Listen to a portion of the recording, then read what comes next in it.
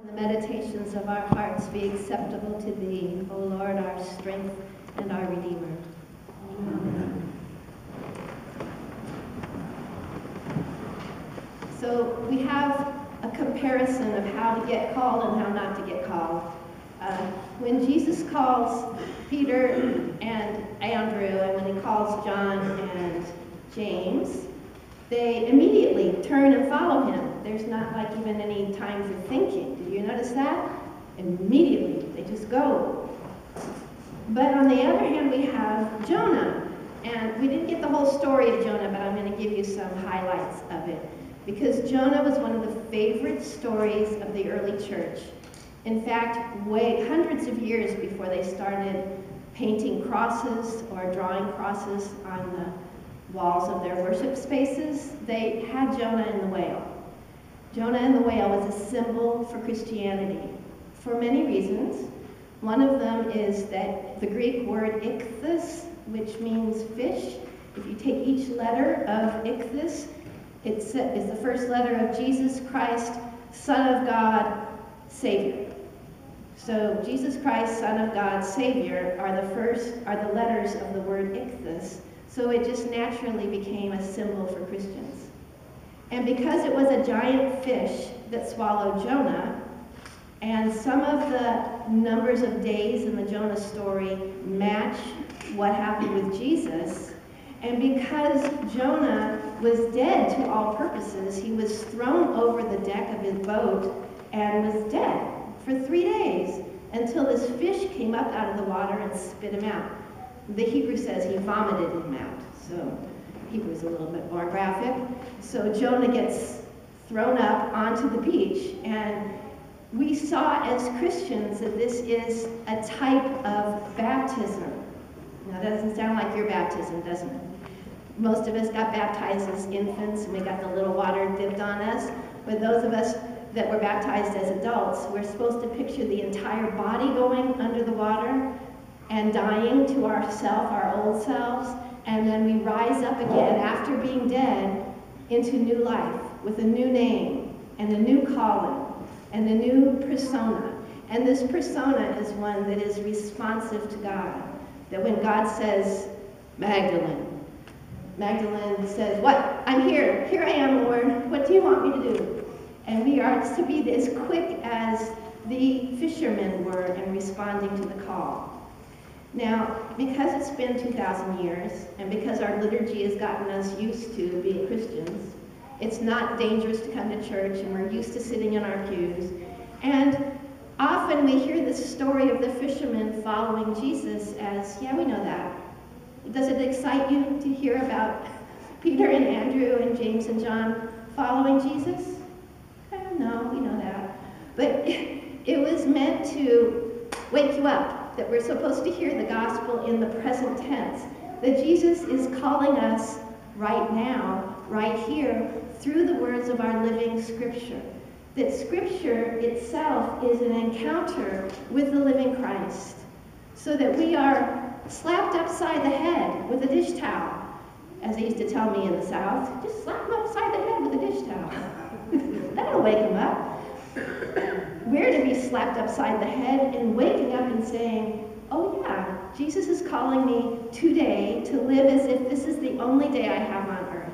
So that reading from Corinthians is not to disregard that you have a marriage to your beautiful wife or husband. It's to say you could die today. And if you were in knowledge that you're going to die today, how are you going to follow your Lord? Do you know that you're following your Lord? Can you pray? Am I following you, Lord? That's a good thing to pray. Am I following you, Lord? How would you like me to act? What should I do? Those are 3 good prayers.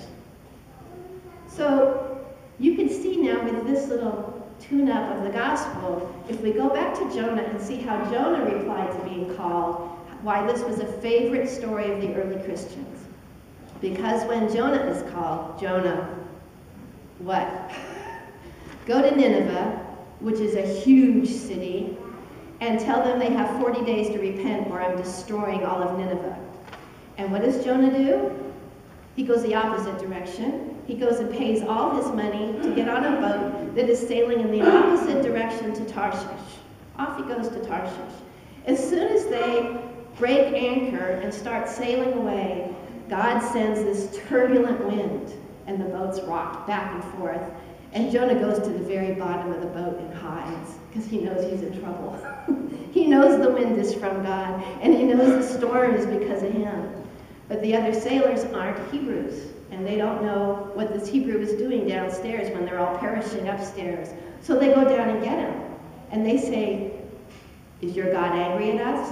What's going on? Tell us why you're on this boat." And he says, "I'm running from God because he wants me to go tell Nineveh that he's going to destroy them." Who would want to do that? And they said, "Well, then make things right with your God, because we are all going to perish."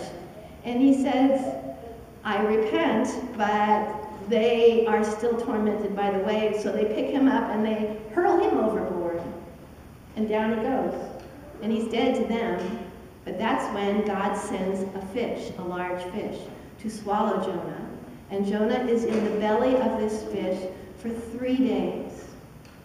So we have here, when Jonah is in the belly of the fish for 3 days, there's a metaphor for Jesus in the tomb for 3 days. We have in Jonah going overboard a baptism. He is baptized into death. He thinks he's dead until he rises in 3 days to be spat out on the beach. And when he comes out, he is converted, and he's doing what God wants quickly. He doesn't even have to be asked the second time, but God does ask him, "Would you please go to Nineveh and tell them I'm going to destroy them in 40 days? So he goes to Nineveh. He shouts out that God's going to destroy this huge city in 40 days, and they pay attention. They are converted. So they hear God's call, and they turn. They put on sackcloth, not only on themselves, but on all their animals. So it's kind of a comedy scene. If you could picture a city with everybody wearing rags and throwing ashes on themselves and their animals too. And they repented for 40 days and 40 nights. What does that remind you of in our Christian story? Lent. Jesus going out into the desert and fasting for 40 days and 40 nights. Is this story just made for Christians or what? And then after 40 days have passed, does God destroy Nineveh? No, his heart is turned. So God changes his mind. They are saved just as we are saved through Jesus Christ. Both of these examples of Scripture are supposed to be applied in the present tense, that we see Jonah among us today, running the opposite direction when God calls.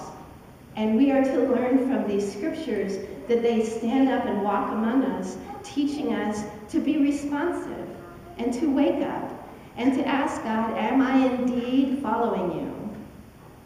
And if not, what do I need to do? And at the end of the day, to say, did I follow you? Well, I know I blew it here and there, so please forgive me. To make an inventory at night, to make a confession of faith and loyalty in the morning, that we are going to live as if we have one day, because that's what our Christian heritage teaches us to do. It's a practice. It'll get easier. Amen.